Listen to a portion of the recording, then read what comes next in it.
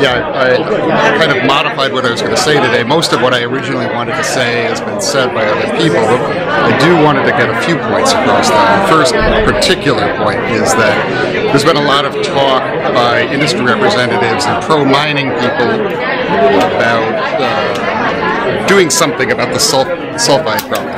About, well, it's soluble, we can engineer our way out of it.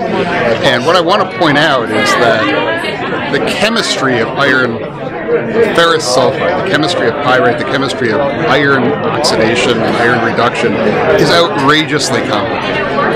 It's the kind of thing that, in fact, the Navy spends millions of dollars a year trying to figure out how iron rusts. It's things as simple as how rust forms is the area of active research. People really don't understand this very well. If you take the Tyler Formation with its pyrite, grind it up, and expose it to oxygen and water, and then bury it again, the fact that it's no longer exposed to oxygen does not mean that you've stopped the oxidation, that you've stopped the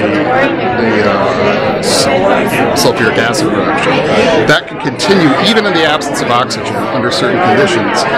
So what you have is the equivalent, or the kind of a good analogy for this would be a coal mine fire, where you get a seam of coal, it starts burning on the surface, and then even if it's completely covered, either you cut off all access to oxygen, you can continue to burn underground.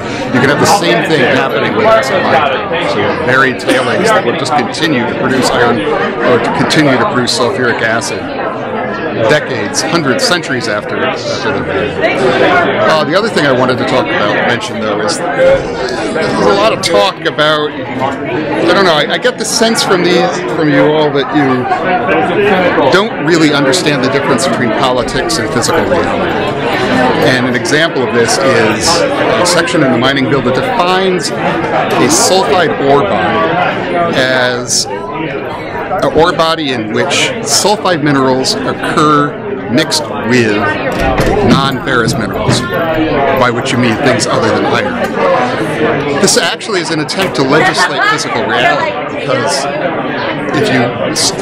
by strict reading of the law, the primary sulfide mineral we're worried about, which is ferrous sulfide, is not sulfur. A layer of pure pyrite would not be, under this definition, or the definition of sulfide ore body in this bill, would not be a sulfide ore body, which is a simple absurdity. And I don't know where this comes from. I don't know if it's a contempt for science or what it is, but you really seem to think you have more power than you do. You have the power to pass any bill you want. You have the power to have a corrupt Supreme Court rubber stamp any bill you want. You have the power to gerrymander yourself into a majority based on a minority of the popular vote. You have the power to cow an curious and lazy press.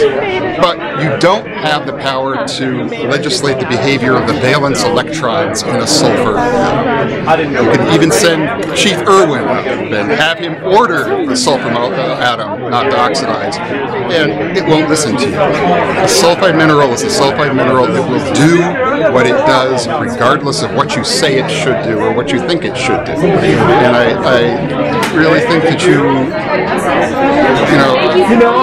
I'm completely lost touch with physical reality. That was what I was going to say. It's way longer than 2 minutes, so it's good.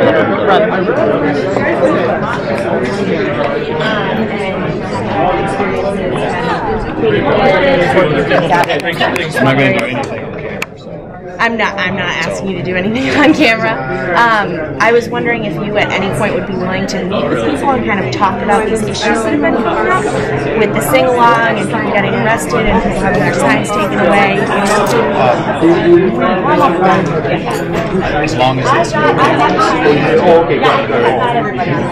actually going to talk about the issues. I mean, I know Chief Tubbs did spend a lot of time doing that. And I have a very good relationship with him still to this day. And I think that we could all benefit a lot from talking to each other and having open conversations. And as someone who's at the Capitol all the time, I find it weird that this is the first time I've ever seen you. And I know lots of people who have tried to talk to you who haven't been able to talk to you. Well, I told you the cameras. To me, it's not a show. To me, it's about getting compliance, but it's getting people. But it's an issue of public interest. Yeah, it may be so. but I'm not going to talk about it. So, but if you want to at some point, I'll be willing to sit down. We'll see. I guess you guys are going to have a meeting tomorrow. Well, certain people are having a meeting, but I don't know. I don't identify with any city. I'm just a concerned citizen. All right. Nice meeting.